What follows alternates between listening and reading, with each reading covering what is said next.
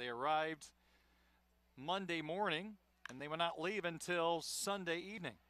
Hard ground ball to first, glove by Durna, takes it to the bag himself, and Franco retired, 3 unassisted. Not taking effect.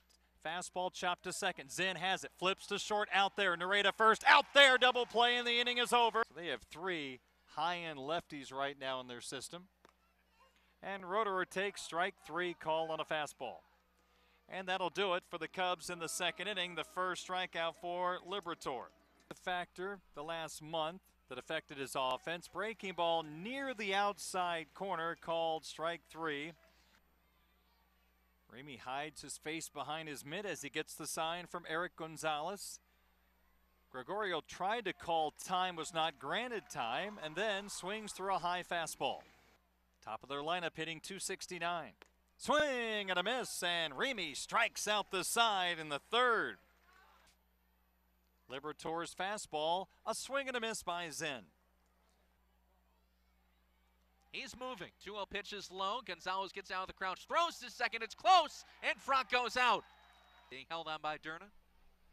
2-0 on the way. Cussar takes outside. Pick throw to first by Gonzalez. He's out.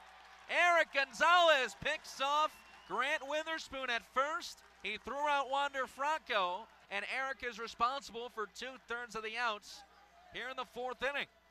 Here in the fourth. Liberatore worked from the stretch, but a bouncer to second. Picked up by Proctor to second for 1. Franco on the first, a double play. 4 promoted to Hudson Valley. Cussar takes strike 3, called. Remy picks up the K.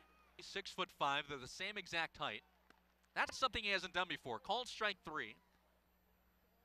Slide step down the middle, and again he gets strike 3 called. He has never done that before against the South Bend Cubs.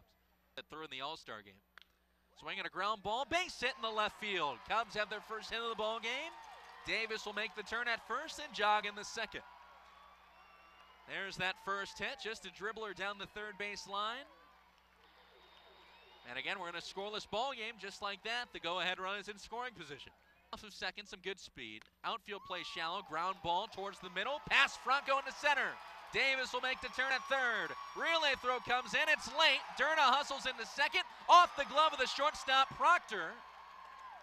And Durna's gonna be safe at second. Meanwhile, the Cubs take the 1-0 lead. Back-to-back base hits.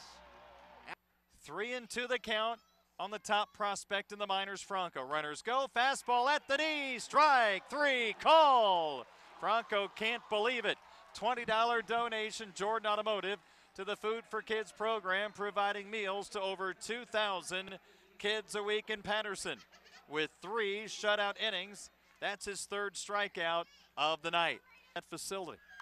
Long drive to deep left center field. Davis on his horse in the alley. Can he make the catch? He lunges. He's got it with the glove in the left hand. Terrific running catch by the 19-year-old Davis. And ladies and gentlemen, the Bowling Green Hot Rods are down to their 27th and final out. The next pitch, breaking ball, swing and a miss.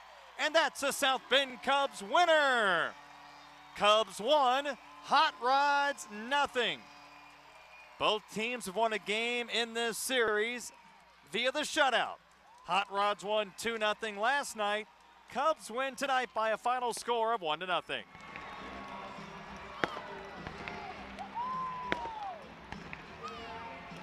High fives in the middle of the diamond as the Cub players celebrate a 1-0 victory. Peyton Remy gets a no decision, but 5 shutout innings for the Cubs starter. Jack Patterson came out of the bullpen. He won the game with 3 shutout frames.